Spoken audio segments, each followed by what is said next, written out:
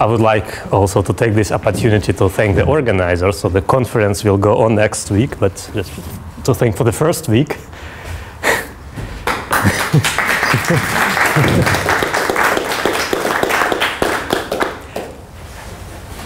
So last time, so let me go a little bit back. So last time I gave an example with a 13-dimensional quadric. Well, so let me come back to that example, because I missed something. If I forgot to say something.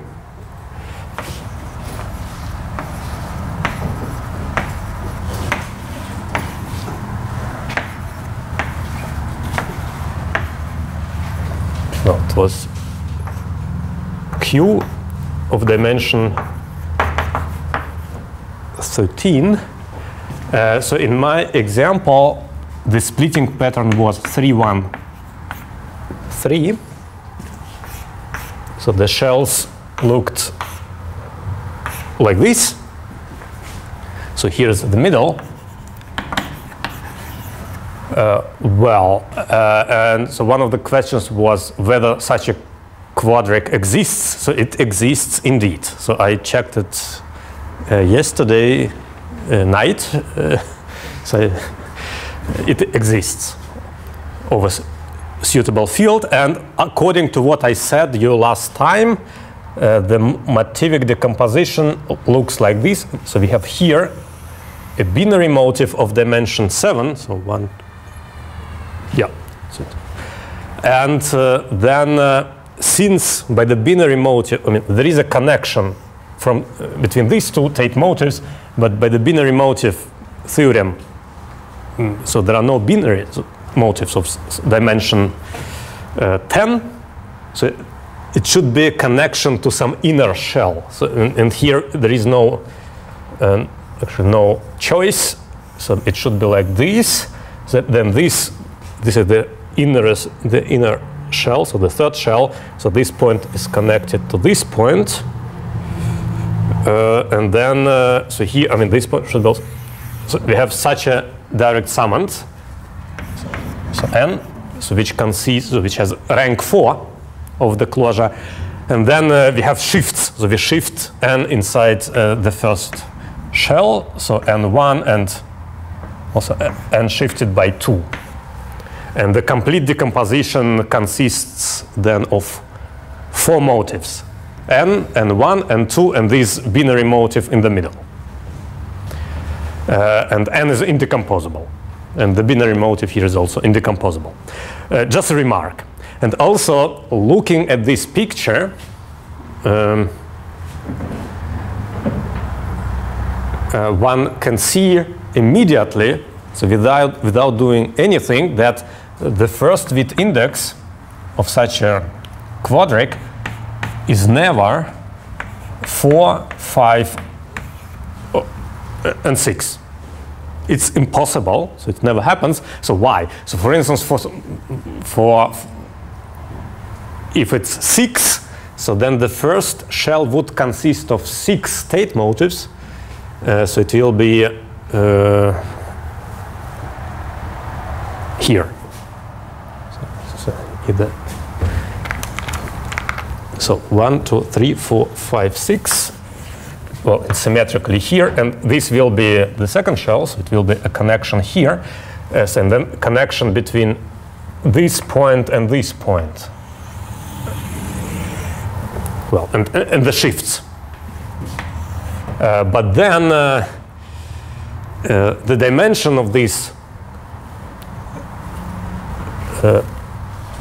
binary motif would be 1, 2, 3, 4, 5, 6, 7, 8, which is not possible by the binary theorem. So it should, so this direct summand should be connected to some other Tate motifs, but there is no space.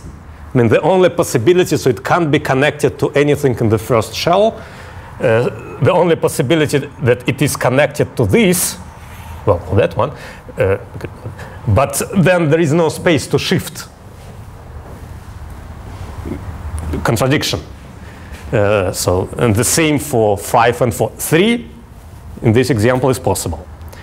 So 1 is possible, 7 is possible, and 2. So yesterday I checked it. So yesterday I knew it.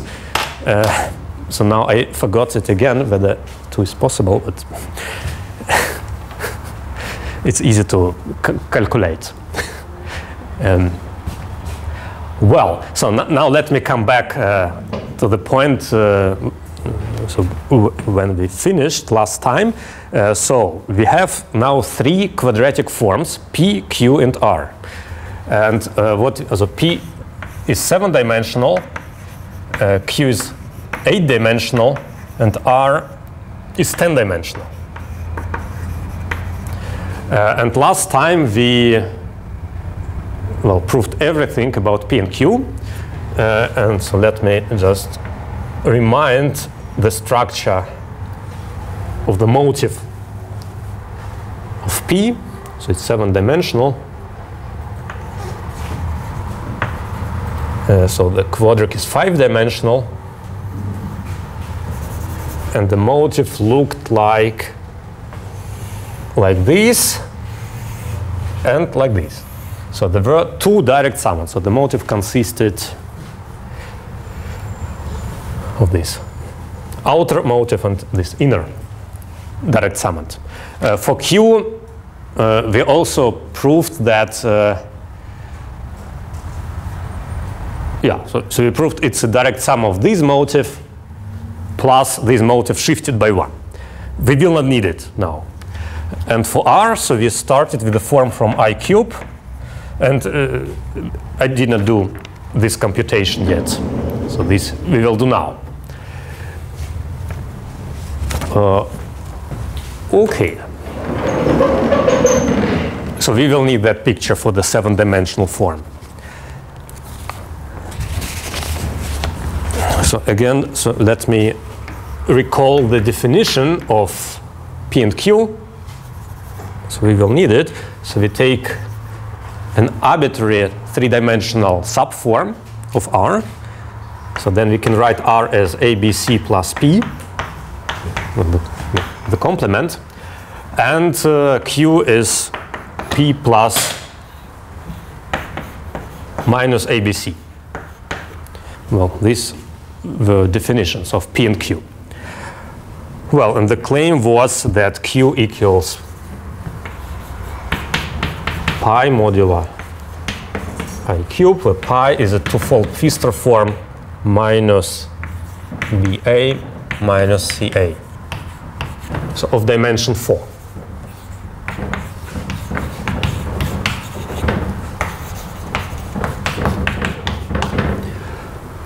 So, and the splitting pattern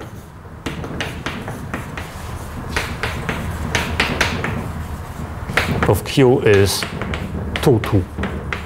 So this is precisely what we needed to get that picture. So recall P is a subform of Q, of codimension 1.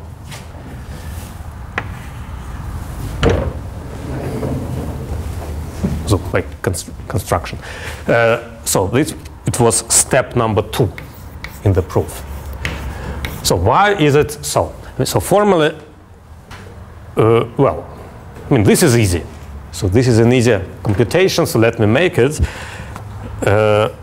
Well, so Q is, just substitute the definition is R minus ABC minus ABC.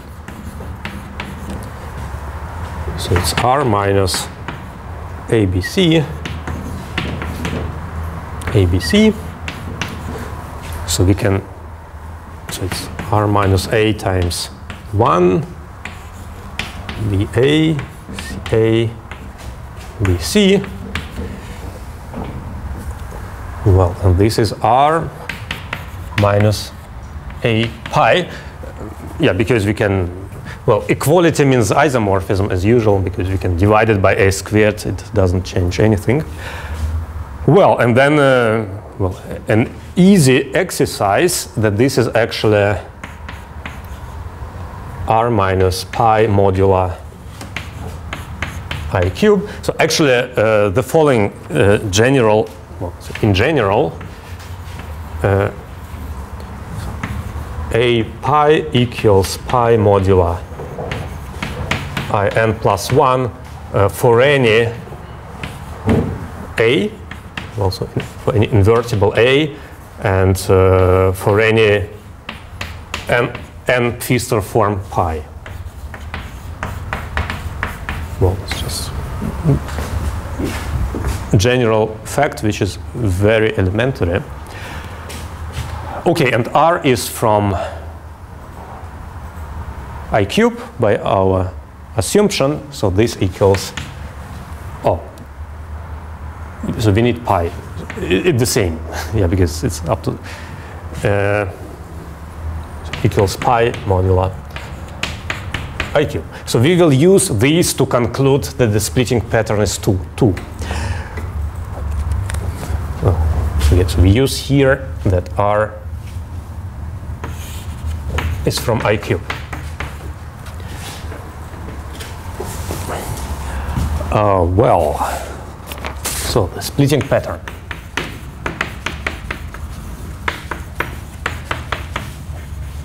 So formally, before we start computation, we should check that all forms here are anisotropic. Because, yeah.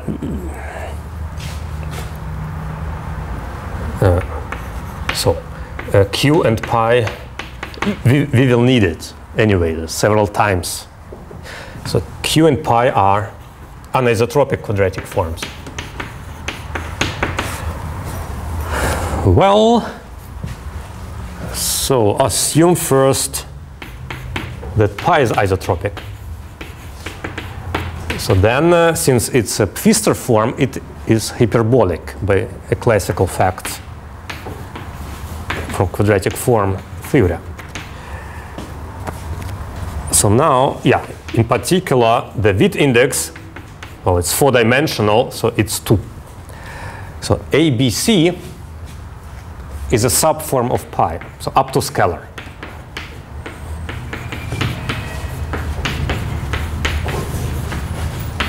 Yes, by the very definition.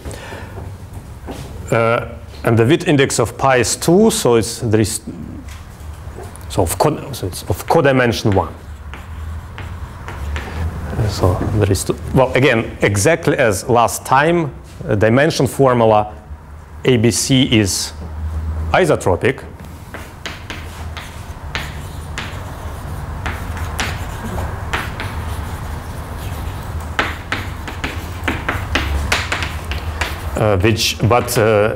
Remember, ABC was a subform of R, and R was anisotropic, so it's a contradiction.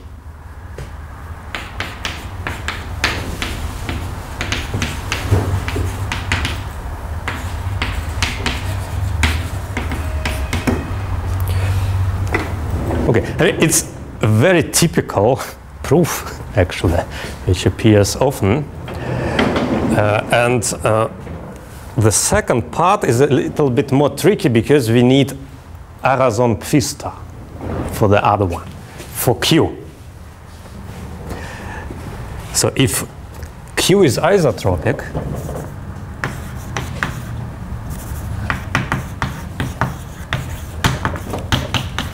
well, then remember we just proved Q equals pi modulo I cube.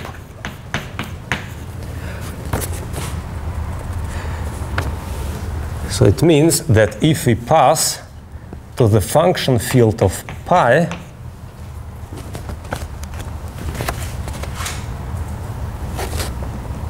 so pi will become hyperbolic, so it will become 0 in the width ring, so Q over this field will be 0 modulo I cube. So an element from I cube, and we know that by Arazon Pfister,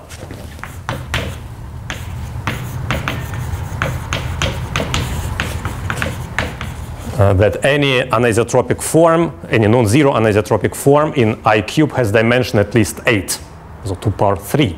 But Q is isotropic and 8-dimensional from the very beginning, so there is no choice. It should be completely split, so it should be hyperbolic, or this function field. So Q over K of pi is hyperbolic. And then another classical fact from quadratic form theory appears as soon as one quadratic form is isotropic, is hyperbolic of the function field of an anisotropic Pfister form, pi, so then pi divides Q, not quite, so pi divides the anisotropic part of Q. So it's classical fact and very useful fact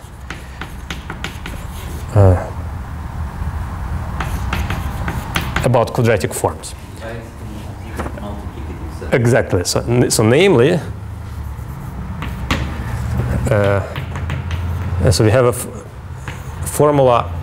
It is so the anisotropic part is pi tensor some other form. So for some quadratic form S.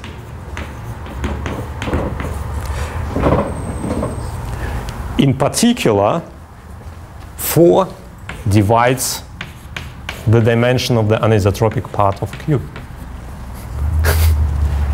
Just in a very naive way. So, and Q itself is 10-dimensional, so plus isotropic. There are not so many cases. So it means, it means it's 0 for. In particular, it means the width index of Q is at least 2. It fits exactly on each step. And then the same argument, since the width index is at least 2 and pi is a subform of Q of codimension 1, pi is also isotropic. So pi is of codimension 1 in Q. And here is 2. So pi is isotropic, which contradicts to the fact that pi is a subform of R, which was anisotropic. So R is isotropic, and this is a contradiction. But actually, we will use this formula once more, just now. So we checked that all forms under consideration are anisotropic. So everything is prepared to compute this. Because, well, so there are 2 possibilities. Dimension is 0 or dimension is 4. So 2 cases. Well, if dimension is 4, so then, so it can be 8 because Q is isotropic. So if it is 4, then it's so dimension of Q is 8. Dimension of the anisotropic part is 4. So there are dimension 4 remains. So it's 1 hyperbolic plus because yeah. And if it's 0, it's even more. The more. It will be 4. Yeah. Well, so let us take first of all an arbitrary field extension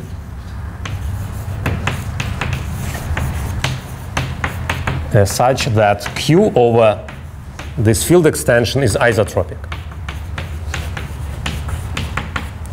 Well, then exactly the same argument as above, Arazon Pfister,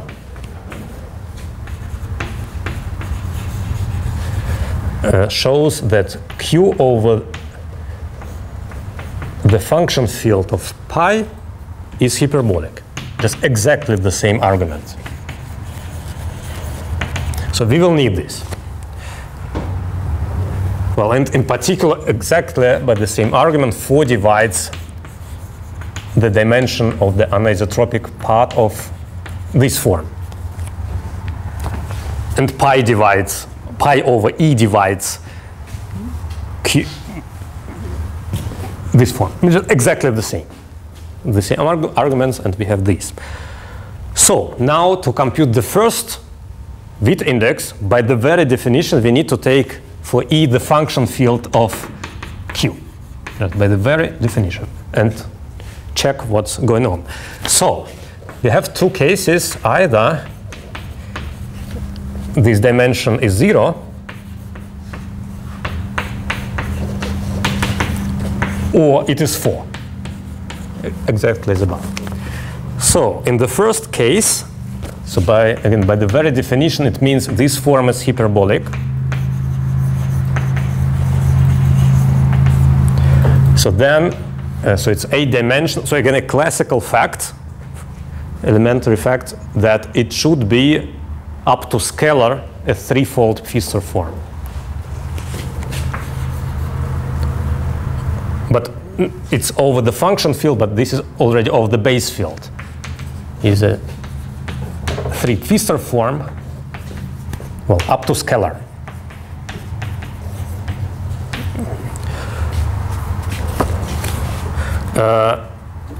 In particular, Q lies in I cube, because I cube is generated by Pfister forms.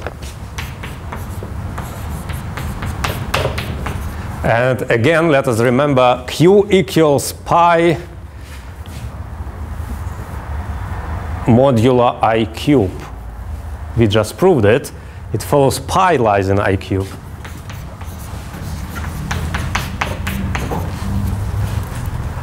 Contradiction, because pi is a twofold Pfister form, anisotropic twofold Pfister form, so no chances.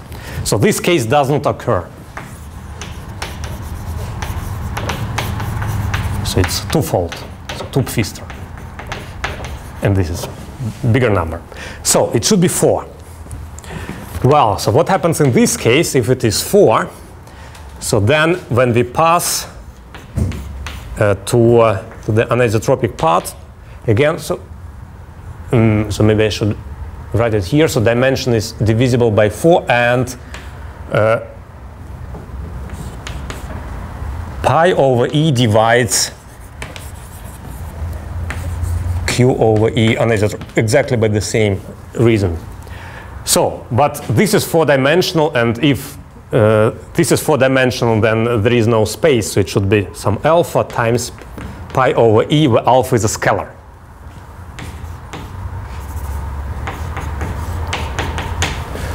Well, and pi is a Pfister form, we know everything, but the next step will split it completely.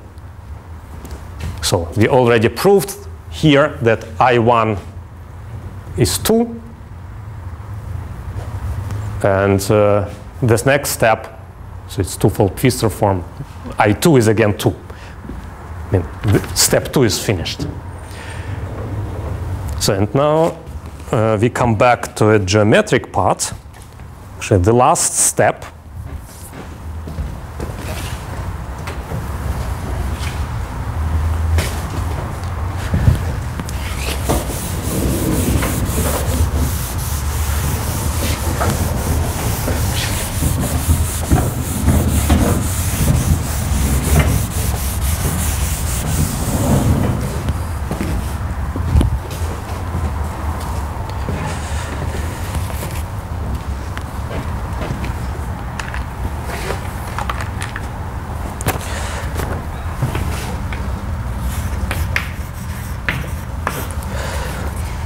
So I claim that for all field extensions, so the width index of our 10-dimensional form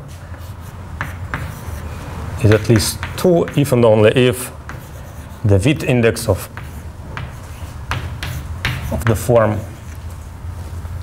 pi over E is at least 2. Just an immediate comment. One direction is obvious. So by the very construction, pi is a subform of R. Well, and also this is true over any field extension. So one, okay, so this direction is clear, since pi is a subform. So another direction is not trivial. So maybe before, well, so let me first prove it, and then, so we will need it for motives. So, but let's do this first. Well, so assume that the width index of R over E is at least 2. Well, again, we use Rason-Pfister, Hauptsatz. But now we apply it not to Q, but to R.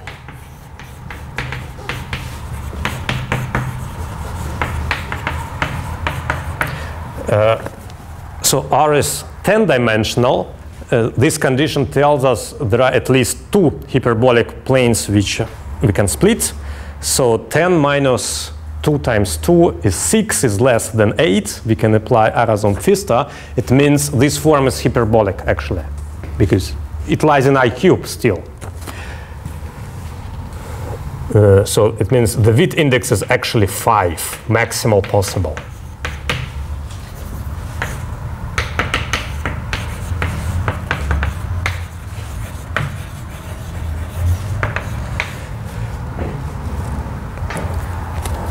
So now, so we have a P inside, so a subform of R. So pi is 7-dimensional. R is 10-dimensional, so it's codimension 3 subform. And by the assumption, so we assume,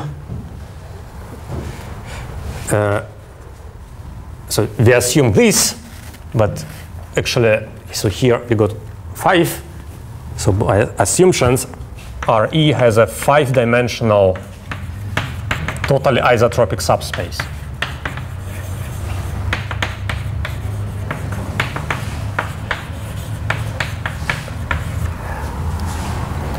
Well,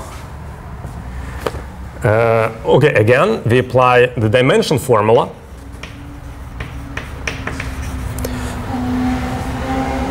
And we get that Pi has an isotropic, a totally isotropic subspace of dimension. Well, so we take the intersection.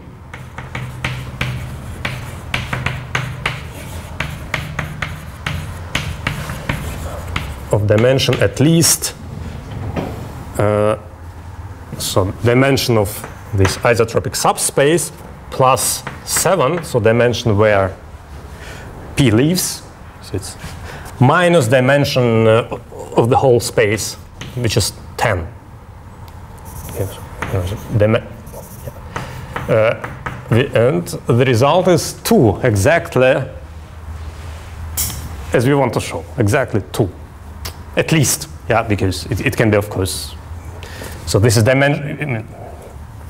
It can be smaller because we don't know exactly. So it's bigger equal. So this is proved, and why we need this? Because there is a result of Vyšek. So a result a la Shells, slightly different, but it's a criterion. So in the shell method, there is one quadric. So now we have 2 quadrics, and we want to compare their motives. So it's, but the philosophy is the same. So the result of Vyšek tells us that if we have 2 quadrics, in our case R and P. Okay, so let me first state what it implies, and then what. So this result implies that pi and R, so the motives, so have a common motivic direct summon.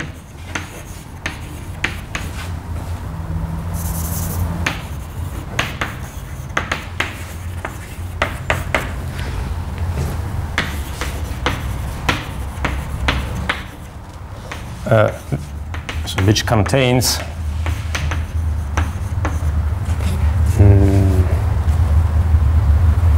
so now I need, I erased this picture, so I need it again.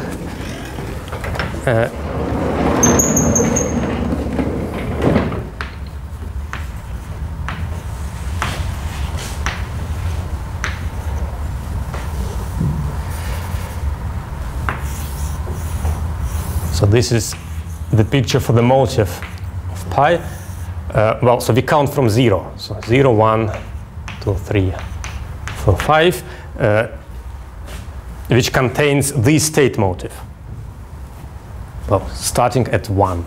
Well, actually, maybe it's better to write here not bigger or equal to 2, but strictly bigger than 1, and here strictly bigger than 1, because we count from 0. So which contains so the Tate motif z shifted by 1. Well, and so general formulation, so criterion of Vyshek, tells us the following: if there are two quadratic forms, and if this condition holds, instead of 1 and 1 you can put a and b, two numbers, and if there is a Mativik, the indecomposable Mativik direct summoned in one of them, which starts at this state motif, then the same holds for the other quadric. So they have a common motif, and we know exactly the location. Looking at this, so I mean, if this condition holds, so E must be arbitrary, so infinite. Not, it's important that one takes all possible field extensions, in particular infinite field extensions.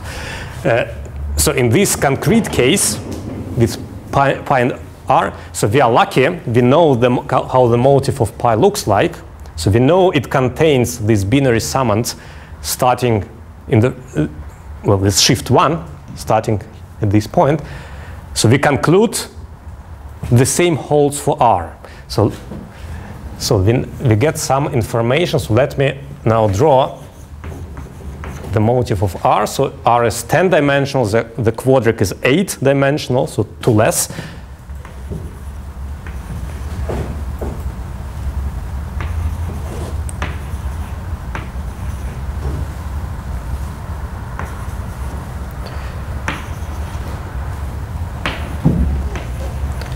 So we know now, so this is, there is such a direct summand. So this is, so let's call it R. So this will be R. The same one, by this criterion. Well, but you see, so the condition that this is bigger or equal to 2, it's actually equivalent, obviously, to the condition that it's 5. So actually, so let me write it. So the width index of R over E is at least 2. So it's equivalent by our consideration that the width index of R is actually 5. But actually, you can put any number between 2 and 5. Actually, so can put any number between 2 and 5. And again, apply this principle of Vyshek. So we can, but now for P it's still bigger than 1, but for R it's bigger than 1, bigger than 2, bigger than 3, bigger than 4, and shift. So it means, so this is a direct sum, but also this one, so R shifted by 1, this one, and this one are also direct summands here in the motif of this quadric. So this corresponds to 1, or well, I mean, it depends how we write it. So I mean, oh, yeah, it's 3. So depending on, well, you see, 2, 3, 4, 5. How many? 4, and here 4. So, and now looking at this picture, we see that there are 2 more Tate motifs which remain. So it's the rest. So the rest is the remaining, the last direct summand, and this picture represents a complete Mativik decomposition of R. Well, but the dimension of this outer motive is 8. And 8 does not have the form to L minus 1 for all L. So it contradicts the binary motive theorem. And the proof is finished. I proved that there are no anisotropic 10-dimensional quadratic forms in I cube. In a very strange way. Well, so you can now imagine how, I mean, how general answer, well, general solution looks like for IN instead of I3. Of course, for I3 there is an elementary proof. So maybe I should say one more. So I think last time I said something strange about the binary motive theorem. So actually I don't remember. Well, actually it's a question because you should understand not what I'm writing, but what I'm thinking. So I'm not sure that everyone managed, but I really don't remember what I told you last time, but I think it was not quite, so I think I just forgot some assumptions. Well, so binary motive theorem, which we used here several times actually.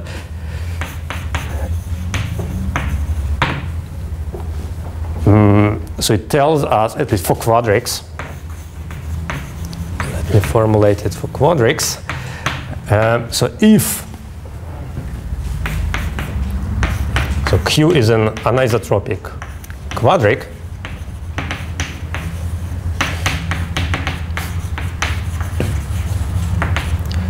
and N is a binary direct summand, is an or the motive of Q,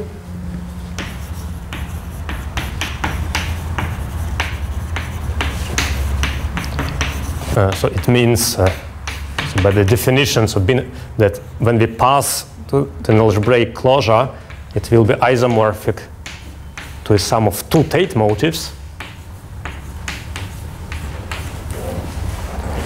Let's say A is. So then the dimension of this motive, so the difference, B minus A should be of the form to L minus 1 for some L.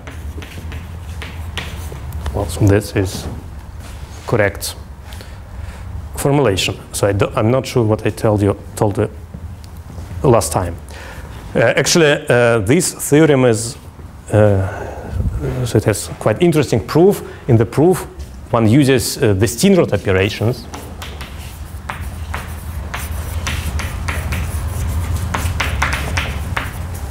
In an essential way.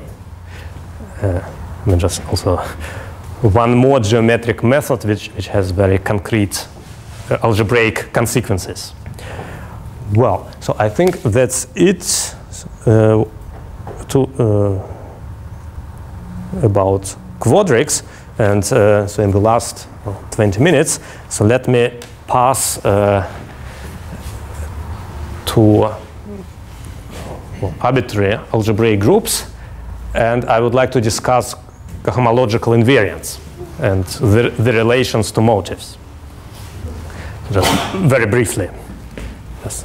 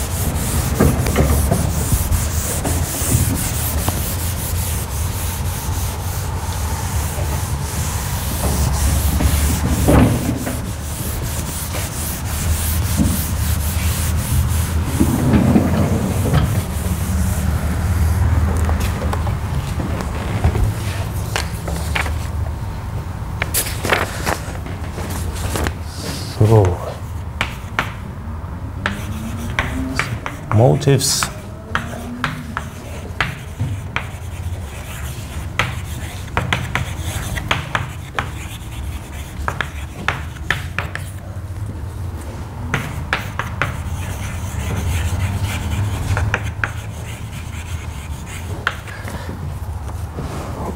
well, so the idea of cohomological invariance, it goes back to Serre. So idea, consider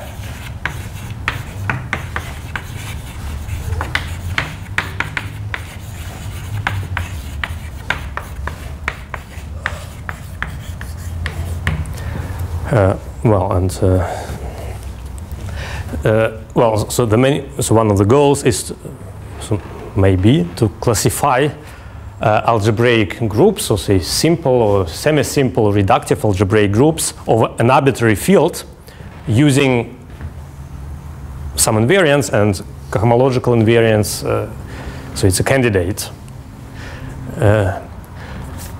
Well, so I have no time to define them formally. Actually, I don't know how to define them because it depends. Well, I mean, yeah. I mean, somehow it's not so easy. So I don't. Well, it would be optimal to have some very general definition, but I don't know it. And then, depending on the situation, it can vary. So therefore, let me give you some examples instead of giving the definition by means of an example. So there are invariants of degree 2.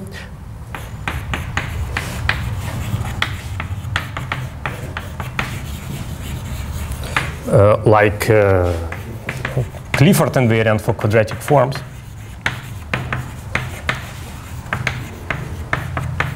Or for arbitrary groups like Tietz algebras. So in degree 3,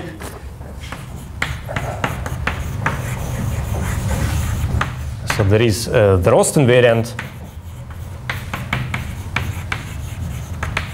Well, for quadratic forms, it's known as the Arazon invariant.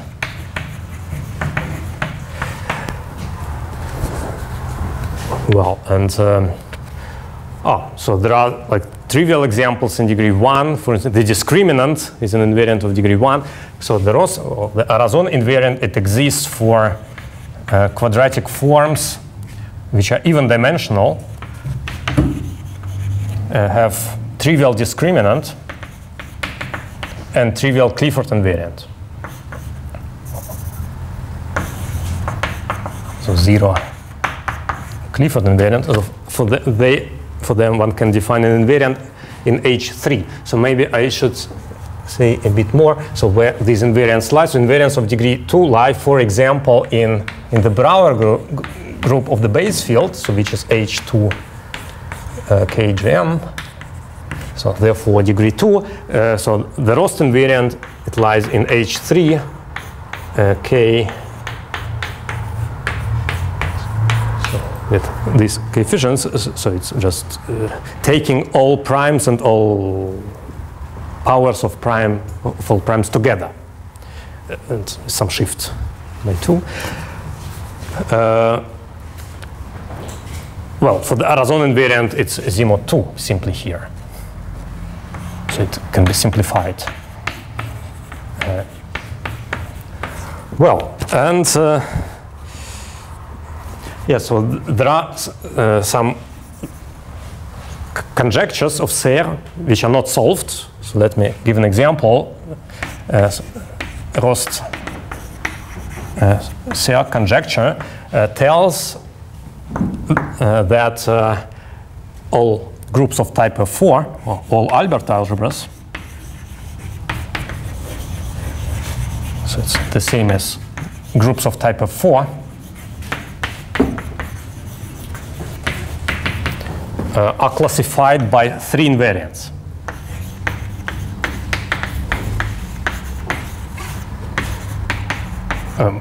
By 2 invariants. Well, it depends how you count, again. So namely the Rost invariant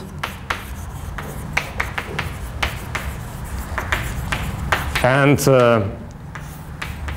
an F5 invariant which lies in H5 with coefficient Z modulo 2. So the point is the Rost invariant has two components, prime 2 and prime 3. So there are actually two Rost invariants.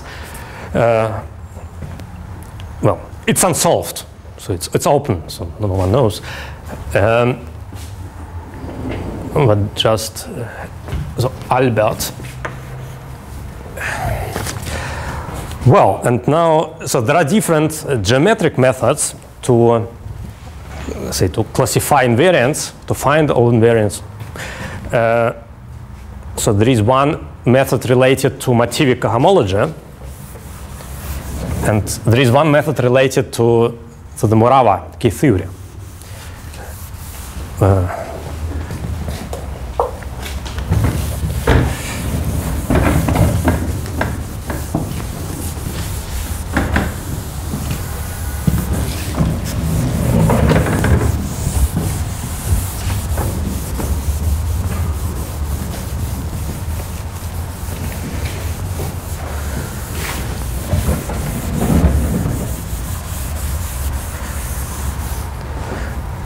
Well, so I think I don't have time to discuss an approach using Mathieu cohomology. Let me just state this approach, cohomological invariance.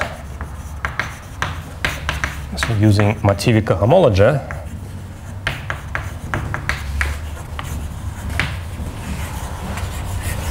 of certain simplicial schemes.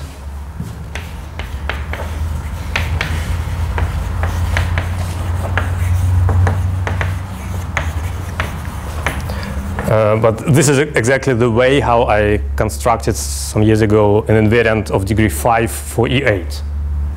So it was based on some computations of the Mathieu cohomology of standard simplicial scheme associated with the variety of Borel subgroups for E8. So let me talk about an approach using Morava key theorem. So there is so let me call it guiding principle.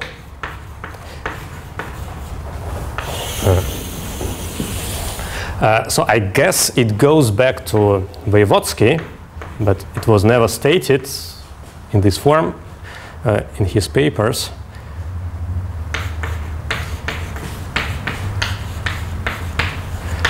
So namely, if X is a smooth projective variety, or some field K, so then we need a prime number pi, and we consider the nth Morava key theorem.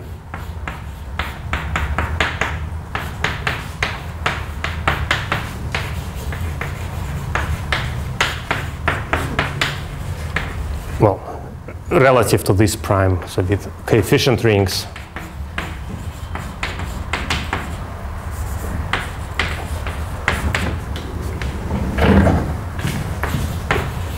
Well, Z localized at P, so Vn minus 1, with degree of Vn minus 1.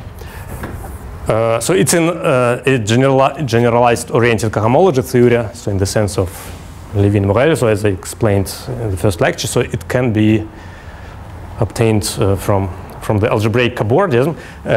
So it's universal for, well, yeah, it's not so easy to motivate, even to give a definition, but yeah, so to define it, one needs to give a formal group law, and this formal group law is characterized as follows. First of all, modulo P, it has height n. Well, so the formal group law for the Morava K-theory has height n modulo p, and as far as I know, so modulo p, there is only one such formal group. No, it's not true. Of the closure of the algebraic closure. So and then one lifts it somehow to this integral coefficients. So one takes a lift. There are many. They are not isomorphic. Take any of them. It's called Morava K-theory. So a Morava K-theory. So there are many. Well, so this is, so if you were here on Wednesday, some of you, this is what the talk of Pavel was about. Well, and then the following should hold. So it's not a theorem, it's the principle. So then vanishing of cohomological invariance of X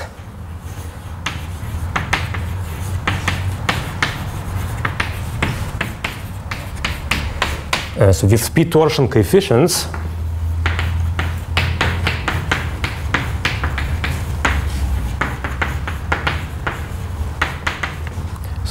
corresponds to the splitting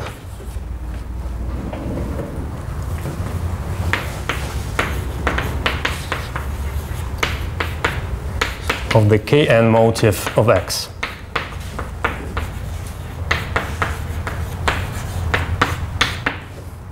Oh, I missed something, vanishing, because there is no n with p torsion coefficients of degree in degrees at most n plus 1 corresponds to the, well, if all cohomological invariants of X in degrees with p torsion coefficients in degrees 1 to 3 are all 0, then the Morava motive of X should split, and conversely. If it splits, then all invariants in small degrees should be 0.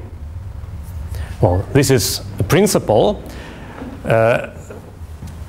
Well, in some cases it is known. For instance, if n is 1, so it's your result. Yeah. But if n is bigger than 1, then it's also known in some cases.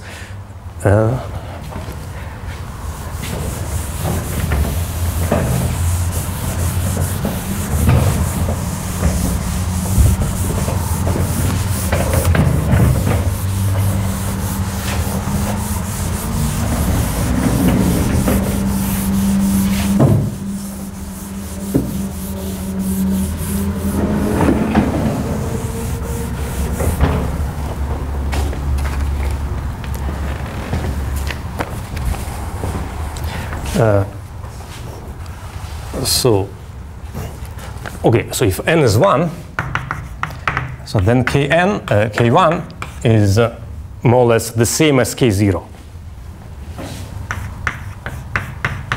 So and then we are talking about K0 motives, and so the structure of them was determined by Ivan Panin,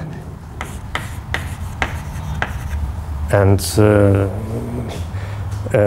if n is 1, n plus 1 is 2, so no invariance of degree so 1 and 2. So it means no Tits algebras, because degree 2 invariants are precisely the Tits algebras. So the result is, but it's a very, very particular case of what is proven, that the K0 motive of the variety of Borel subgroups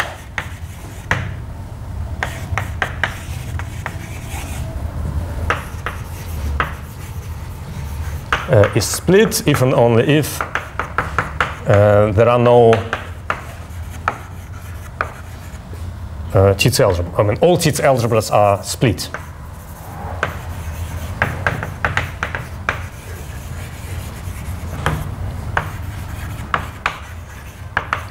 So there are no invariants of degree 2. Well, but going to higher values here.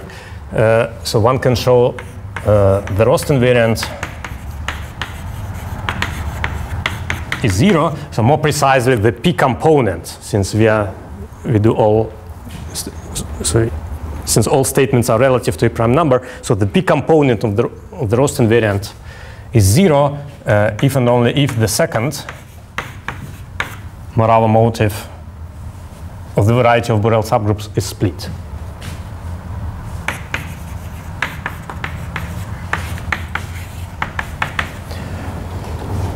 Well, and also for quadratic forms, one can, this is what again we do with Pavel in that huge paper.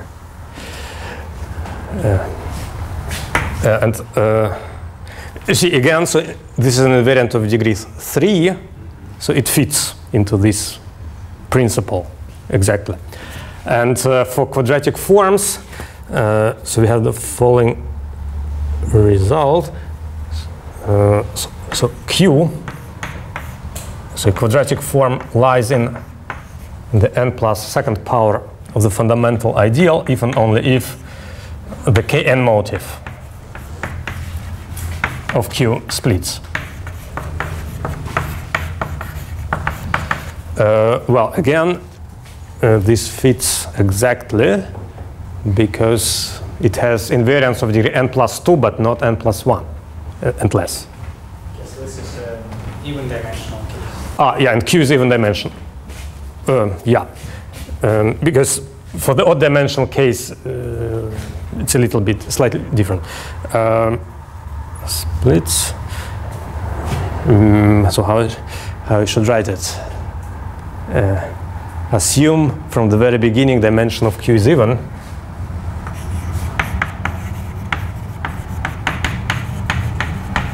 So then this equivalence holds. Well, okay, so I have 1 or 2 minutes, but I really don't know. Yeah, because somehow I have too much for 2 minutes, and if I start, I will never finish, or at least it's risky. Well,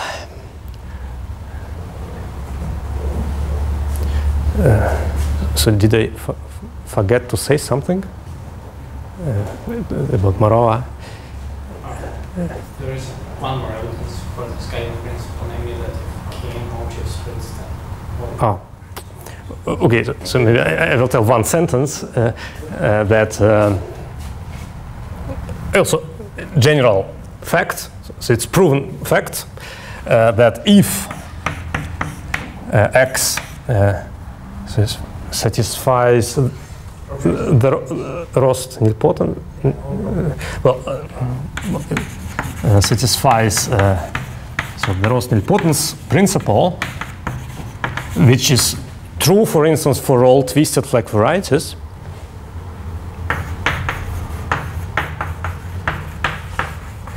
Well, okay.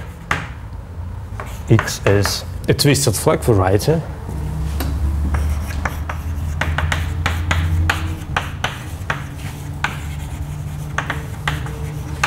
And the Kn motive of X splits.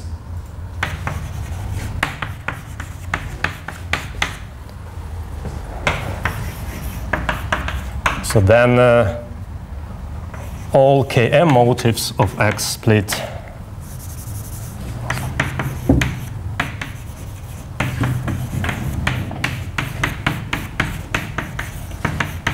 For all M smaller or equal to n.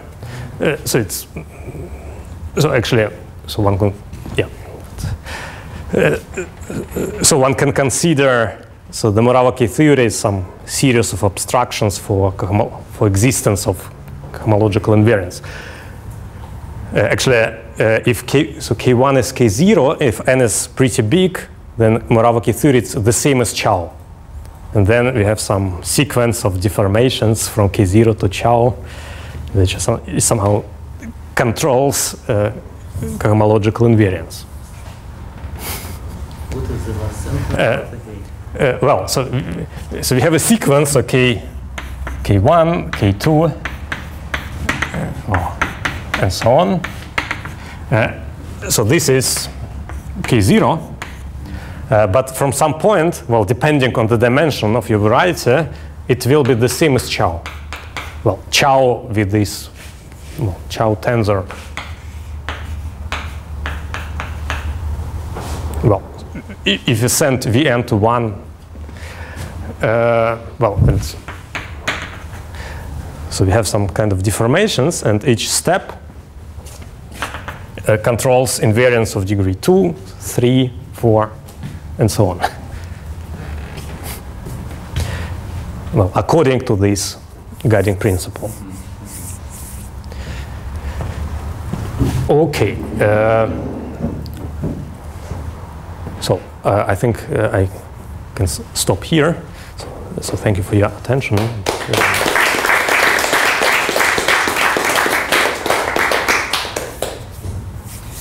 there some questions or comments?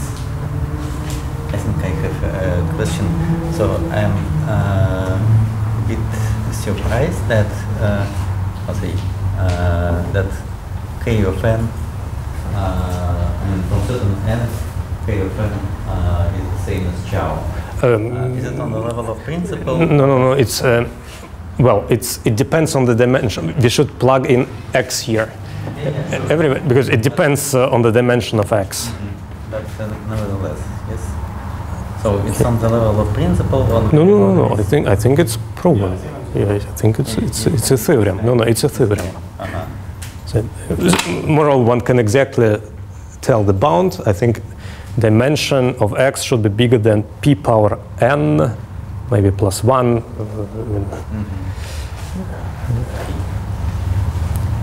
Yeah, and second question of mine, this is also the invariance vanishes even to if K2 the scope-array variety. Yeah. K2 motive splits. So firstly, am I right that this is at least implies that K2 motive of the barrel variety, not K2 motive, but K2 theory. The value of K2 of the barrel variety is Z plus Z plus. Yeah, it's a free abelian, free module over. Yeah, and second question, in the same way, does it mean that you know how to decompose the diagram in this way? Yeah, in this case, yeah. I mean, yeah. You know how to it's just sum of Tate motives, so it's. I know that in some cases, I mean, even in K0 case, even if all the invariants vanish, and I mean, it's algebras. Nevertheless, you need to give some explicit projectors, and this is, even in this case, pretty tricky. Well, so the proof does not go in this way. So in the proof, we don't write any concrete formulas for projectors. Well, so in this sense, if you want it for all, say for all G mod B at once, it is not so clear. Other more questions? Yeah, or comments? Then let's begin.